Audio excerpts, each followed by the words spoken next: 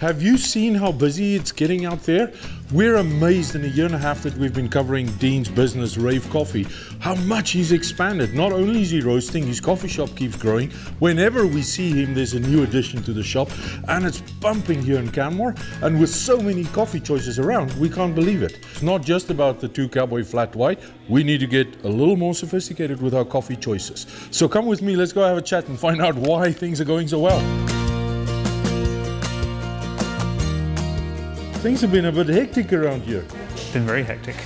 You've just launched your Rave Coffee box, that's what I call it. So this is kind of the second part of that. So we launched the subscription boxes last year. And this one here is a sample box. What makes this a little different is we've got coffee from a farm called La Reforma in El Salvador. And the coffee is processed at the same time, but in different ways. So we've got a coffee process in a washed, in a honey, and a natural.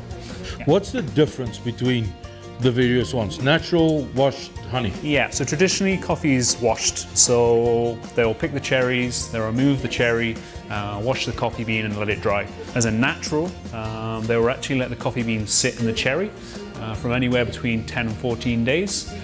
And it ferments the coffee bean in there. So you end up with a lot of really fruity flavors. The honey is kind of in between, so they'll actually remove the outer part of the cherry and let it sit in its mucilage, and that promotes a lot of sweetness in the coffee.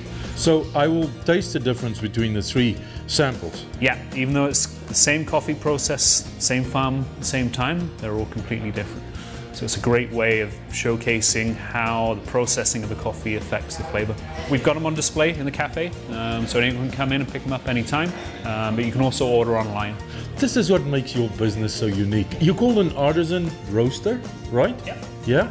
Meaning that you can really bring people different flavors, different beans from all kinds of places in the world and take us on a journey as far as coffee is concerned. The fact that you keep on growing, that it gets busier, that your coffee are traveling far and wide. I know we've taken some of it to New Zealand. Those are all big pluses, and we're so glad that we can drink your coffee, my friend. Thank you very much. Shall we say cheers on that one? Cheers.